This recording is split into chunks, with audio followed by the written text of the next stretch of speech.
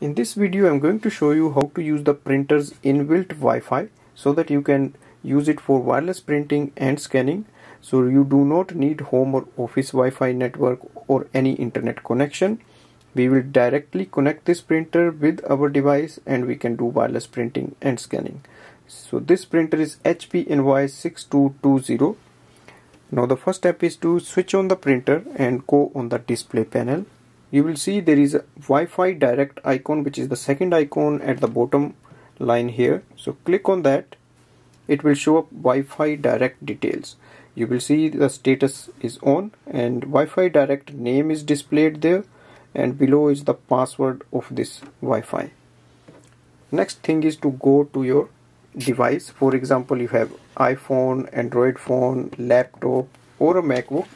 Simply go and open the setting, Wi-Fi setting, and wait for the printer's Wi-Fi to appear.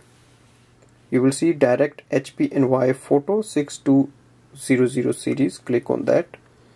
Enter the password 12345678. So this is a universal password for this printer. And once connection is set up, you will see it displays the information. Go to your HP Smart app. You can download the app from the App Store, and we have to add the printer here. You will see the option add printer or plus button on the top. Click any one of that. Again you will see the name of your printer here. Click on that and it will add up instantly. And here you will see in this app you have option to print documents, printer scan, and from here you can start the wireless printing and scanning. Overall, it's a very good feature of this printer. Thanks for watching.